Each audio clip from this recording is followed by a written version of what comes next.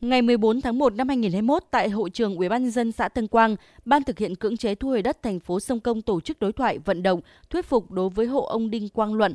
bà Ngô Thị Dệt ở xóm Bài Lài, xã Tân Quang, bàn giao mặt bằng để thực hiện dự án xây dựng hạ tầng khu công nghiệp Sông Công 2, đợt 5 diện tích 50 ha, trình lần 5 và đợt 4 diện tích 100 ha, lần 2 40 ha, trình lần 17.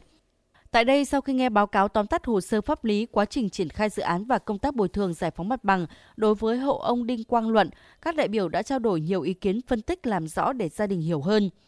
Căn cứ vào các ý kiến kiến nghị của hộ gia đình, hồ sơ bồi thường hỗ trợ giải phóng mặt bằng của hộ ông Đinh Quang Luận, Ngô Thị Dệt và ý kiến của các thành phần tham dự hội nghị, đồng chí Nguyễn Thị Minh Xuân, Phó Chủ tịch Ủy ban nhân dân thành phố Sông Công, trưởng ban thực hiện cưỡng chế thu hồi đất kết luận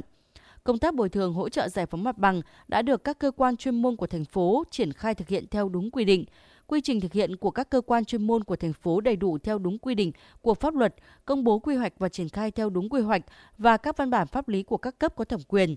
Các ngành liên quan và xóm Bài Lài, Ủy ban nhân dân xã Tân Quang đã thống nhất đề nghị hộ gia đình đồng thuận để thực hiện dự án. Ban thực hiện cưỡng chế tiếp thu nội dung đề nghị hỗ trợ ổn định đời sống 12 tháng của hộ gia đình và báo cáo Ủy ban nhân dân thành phố xem xét giải quyết, trả lời bằng văn bản cho gia đình.